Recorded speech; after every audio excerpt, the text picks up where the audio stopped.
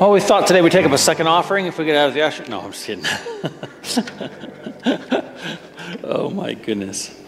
You know, we're just going to continue on this little theme of kingdom. I call this my snow day message, because what happens when you prepare sermons is you have too much stuff. And you're like, oh, I really would like to preach on this, but I got to put it over here. So I thought, snow day, I can preach on this other stuff.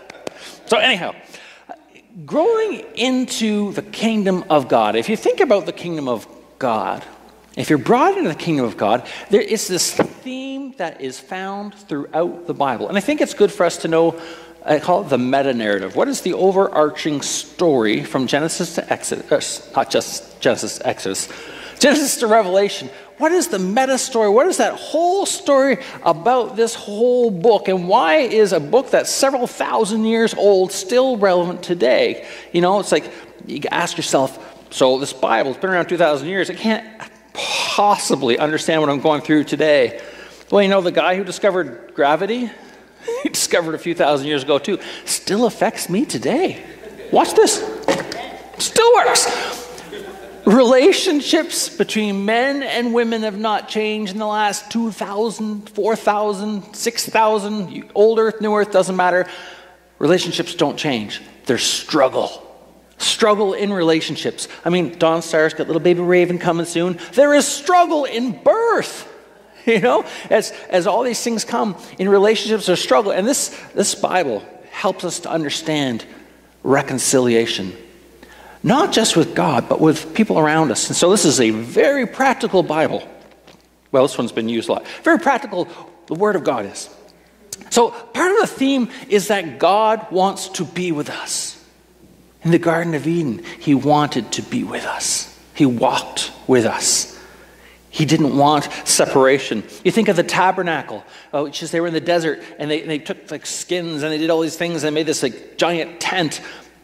And how the tent was in the middle of the people. It was the same place the 10 Commandments were kept. You know, 10 Commandments were actually not 5 on one stone and 5 on the other. When you made an agreement in the Old Testament, you'd have 2 sets of rules, one for each person that was involved in the covenant, and then each person would put it in the most special place. And so for God, He put it in the heart of His people, in the middle of His people, surrounded by His people, because His most precious place He wanted to be was with His people. And then the people put their tablet in the Ark of the Covenant, in God's presence, in His place of worship. And so, most important place, God wants to be in relationship with us. Same thing with the temple, a place where people could go. You know, there's a Samaritan woman once asked Jesus, you know, who's the right place to worship, your temple or our temple? And Jesus is like, someday it's not going to matter where you worship, because you worship in spirit and truth. Don't worry about the building. She didn't say this at the time. He said it later. Your bodies will be the temple of the Holy Spirit. You will have communion with God, because that's God's major plan. In fact, that's why Jesus came. He came to get things out of the way between humanity and God. He taught us, He was going to teach us how to live with one another as well. I mean, the way He treated women was so beyond its time, so before its time. He loved everyone. And it was such an incredible example to all of us to be like Him, to be in good relationship. And it doesn't just stop there. In the book of Acts, when it comes into the time of the Holy Spirit being released, it was God saying, you know, people say you can't put God in a box, and yet He was in the Ark of the Covenant for a long time. But you can't keep a good man down. You can't keep him there. He wanted to be with us. This is the theme. He wants us to be in His kingdom. You know, listen to John 14. He talks about how he's gone to heaven. He's going to be going to heaven. And He says, I'm preparing a place so that you can be where I am and I can be where you are, and we can be together. This is going to be awesome. It's like preparing the best party in the whole world, and you want your best friends there. He wants to be in relationship with you, and He wants it to be healthy and life-giving.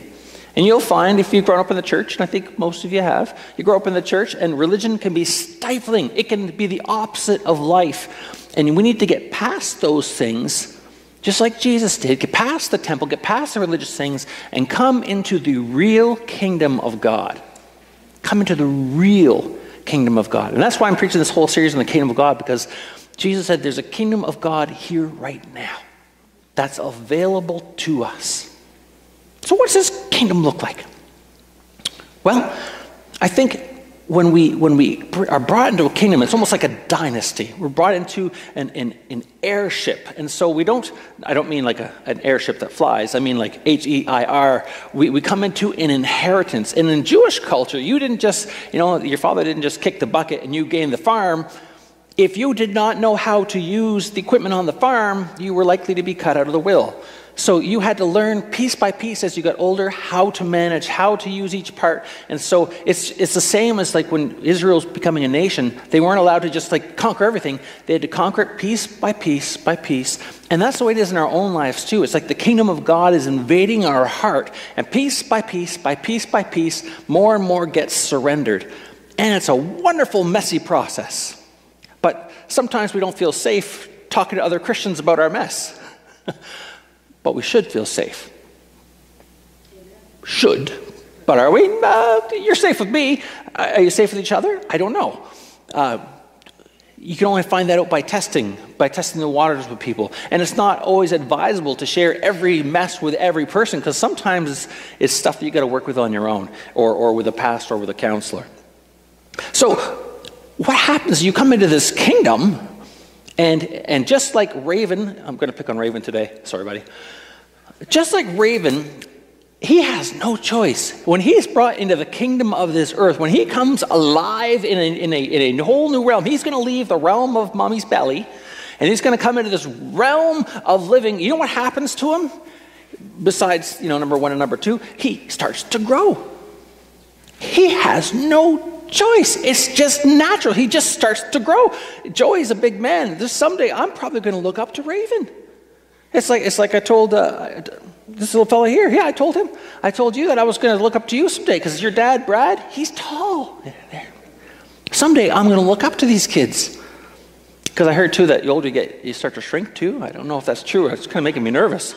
Not true? Hallelujah. That's good.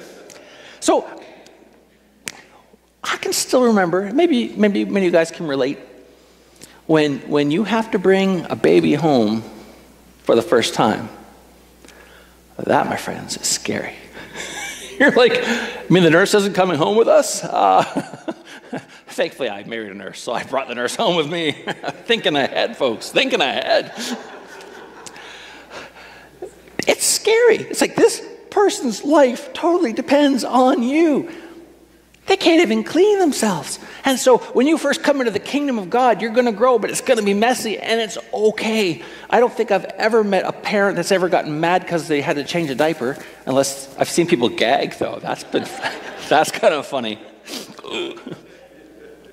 So when we come into this kingdom, God has asked us to show his wisdom to the world. It's part of the natural growth that happens in us. To show his wisdom to the world, to show him not religion. Religion will just kill you. But to show the real kingdom of God. So I like to say, if you like what you see in me, if you like the joy you see in me, it's not that I've never gone through hard time. It's because I've experienced the real kingdom of God. And it's not something I learned in church. It's something I learned from the people in church. It's something I experienced. I looked at some people, I'm like, I like what I see in that person. Not so much over there, but this guy or this girl. And so, you become like the people you hang out with. So you gravitate towards people that you can tell are full of God. You gravitate to people who are full of life. Because from what I've experienced in God, you can get into religious practices and totally miss Jesus Christ. Titus is a great book if you're struggling with that. Paul's, one of his last books he wrote was to Titus, and he says, don't get caught up in Jewish myths, right? Religious myths, man-made rules, they exist. I wasn't allowed to go to movies on Sundays growing up. What was with that? I got in trouble for going to see the Care Bears. Don't tell anyone I saw the Care Bear movie. But I did. I went to the theater, and it was on a Sunday. And we went in the afternoon with me and some of the other church kids, and we got in trouble for watching the Care Bears. That's a man-made rule. The Care Bears aren't necessarily mentioned in the Bible, but Neither is, there's the Sabbath day to keep holy. What does that mean? And there's Jesus says about his disciples, Sabbath wasn't made to control man, but it was meant to free us. And so you judge religion, you judge the rules of men by the fruit they bear, right? You look at it, is this creating life or is this creating death? And then you use your noggin. Anyhow, let's keep going. So becoming part of the kingdom of God, Raven's got no choice, he's going to grow. You're going to grow too. What does this look like? What does this maturity look like? I think one of the first things that we see is in Matthew Chapter 5, verse 3. This is the Beatitudes. This is one of Jesus' most popular sermons. I mean, if this was on iTunes, this would be his most sold out sermon. People would have heard this a lot, and they still have, and it's preached on all the time. But he says this, blessed, nice King Jamesy, blessed are the poor in spirit, for theirs is the kingdom of heaven. Ooh, so there's something that happens in this, blessed is the poor in spirit. Now, I've had lots of money at different times. Well, not compared to a lot of people, but I've had enough money to buy a Big Mac meal, and I've had times when I'm driving thinking, can I get a cheeseburger? You know what I mean? You ever have that scary feeling as a university student, and you're wondering, I hope I have enough on this debit card to get a Big Mac? And that feeling of it's like, I really don't believe in gambling. It's like an extra tax, but it's like that, woo, let's see, and I win. I'm married now, so my wife handles the finances. I'm much better off. But it says, blessed are the poor in spirit, for theirs is the kingdom of heaven. This is what the beginning steps of maturity and growing looks like. I mean, Raven's not going to come out running. If he does, Olympics are in his future, but probably just going to be, can't even lift his own head up first, right? He's got to learn to get his muscles up, right? Eventually, though, we'll be chasing him here in youth group. But Billy Graham was asked once, what did Jesus mean by this? Are we supposed to be impoverished? Because some people will teach you that you should have no money, and if you have any things, oh my goodness, you're worshiping things and stuff. But I don't know. I don't think that's the case. And I like what Billy Graham said. He said, turn my page. We must be humble in our spirits. He said, if you put the word humble in place of the word poor, you will understand what he meant. I think humility is such an important part of maturity in Christ. When someone has a complaint, to listen to what they're actually saying and to put your own defenses down and say, okay, is there a nugget of truth in this? Even if you disagree, to receive it, to let the person know you've heard what they're saying. That's maturity. It's so easy to put your defenses up and say, nope. But to stop and listen. Because you know what happens when people don't think you can hear them? You know what happens? They get louder. That's right. They think it's going to help. It's like we had someone at Soul Food on Christmas Day, actually. We had a guy that was interpreting, and I won't say names in case they're watching, but it was kind of funny because he was trying to interpret. So he'd say the same thing. Tell them about your automobile, right?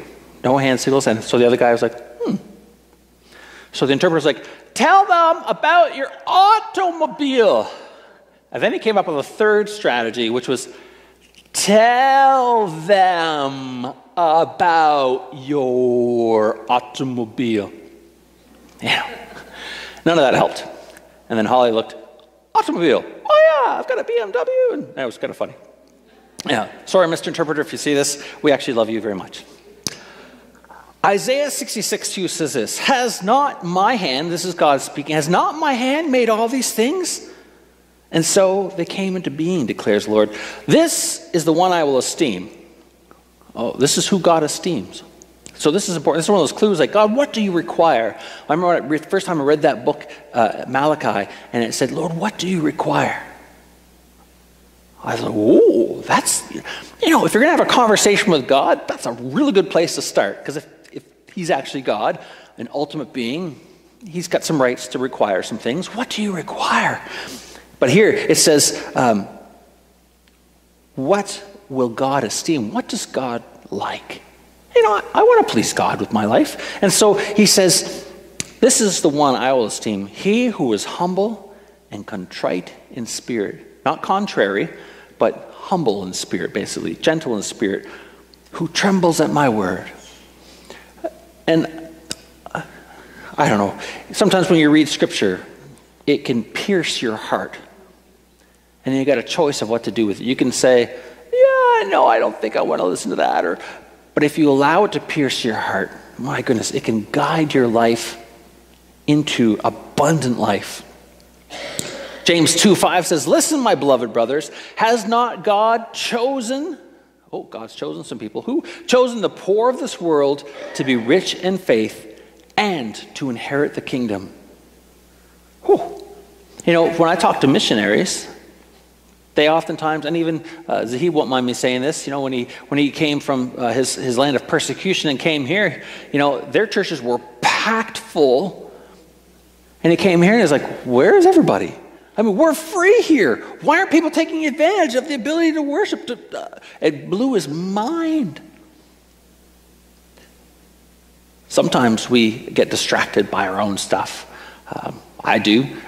But I need to have my conscience aware and open to God to hear so I can grow. There's an article by Colin Smith, and he says, blessed are the poor in spirit, for theirs is the kingdom of heaven.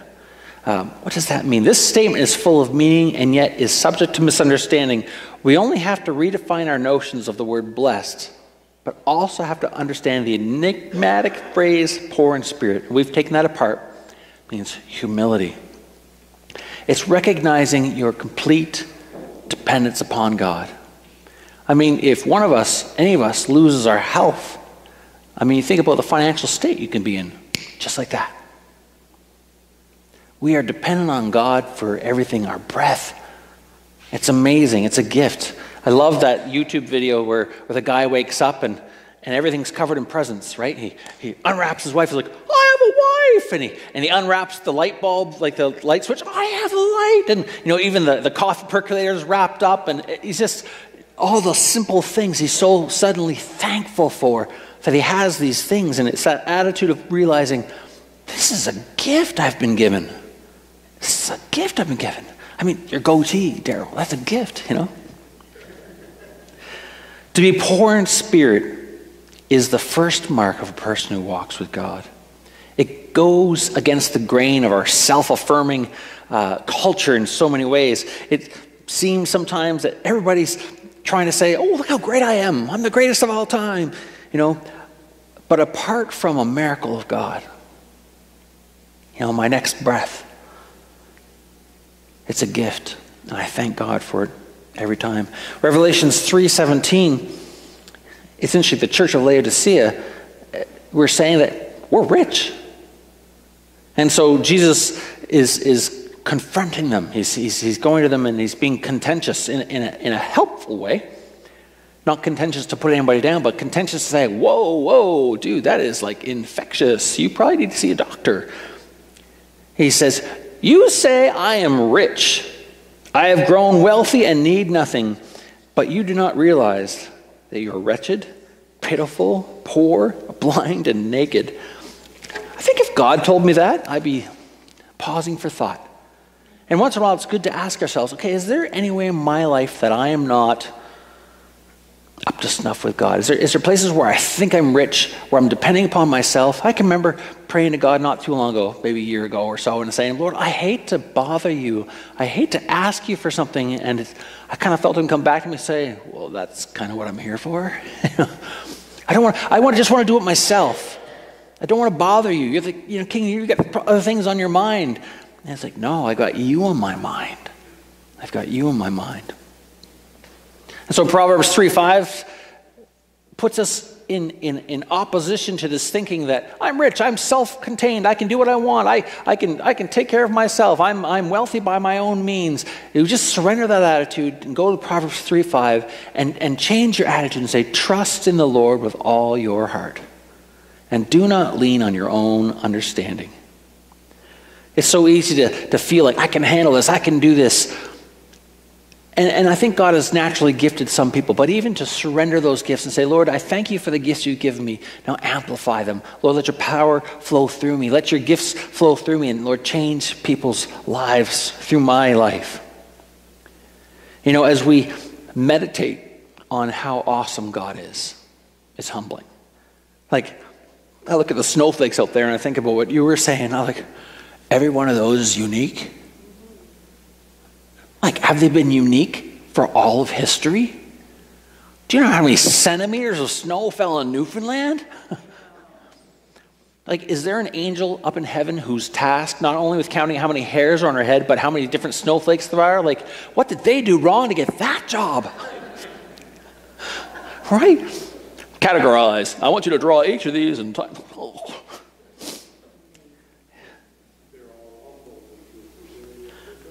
There you go. They're humble because they're doing it for God. The other verse, I'm sorry, but just Pastor Bill Powell's life verse was Micah 6:8. Yes. And that fits into the chain. Oh, yeah. Yeah, absolutely. Stephen was just saying Micah 6:8.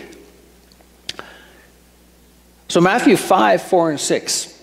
I'm going to bring you down to this Beatitudes real quick. And I want to show you there's a little bit of a difference between the other blesseds and the first blessed. Because blessed are the poor is the first one. So Matthew 5:4-6 says this, blessed are those who mourn, so they shall be comforted. Blessed are the meek, for they shall inherit the earth. Blessed are those who hunger and thirst for righteousness, for they shall be satisfied. But listen to the promise in Matthew 5:3. Blessed are the poor in spirit, for theirs is the kingdom of heaven. There's a tense difference. And I don't mean camping tents. I mean there is a present tense in the verb for those who are humble right now. The kingdom of God is yours right now. The other promises come after a time. Those who are meek, though he slays me. You know, there's been a lot of people who've laid their lives down for their faith. Blessed are those who hunger and thirst for righteousness. We all know that's a process. Blessed are those who mourn. You know, that's a process as well. And God will see you through those things. And there is a promise to inherit. But with humility comes the kingdom of God. That's what it looks like. We grow into it. Jesus was talking about a taste of heaven you can enjoy right now. It's more than just spiritual discipline. It's more than just a Christian character. It's part of becoming like Jesus, which is what we ultimately want to have happen. We want to be like him. He was God's redemptive servant. He was God himself. It's part of the mystery of the Trinity of God, the triune God. But in my opinion, God should be a bit of a mystery. If we could figure him out, I'd be a little disappointed, to be honest. He's an ultimate being beyond time and space. And we've got the English, French, maybe Italian. I'm not sure if you speak Italian too much. A little bit. Botticelli, Andrea, Botticelli, lasagna. Yeah. It's not going to help us much in describing God. But we've got limited language skills to describe an ultimate being. And yet, he still wants to know us. It's like a parent. Like, you know, I've got 12 years of post-secondary education. And, you know, when Raven comes out as a little baby, I can talk, and he'll just look at me. All he'll know is that I love him. Not near as much as Joey and Dawnstar. He may not even be able to speak English or Ojibwe or anything, but he will know love. Right? And even like I think of my wife, and I think I've said this many times, I don't even understand my wife 100%, but I love her. I don't understand why she loves me, but I'll take it. And the same with God. I don't understand everything. I mean, there's so much to understand. We have eternity to understand God and share God and get to know him. And I'm excited for that. That is going to be awesome. In an upcoming series called A Peek at the Pastor's Faith, I'm going to let you in on some of my thoughts about heaven.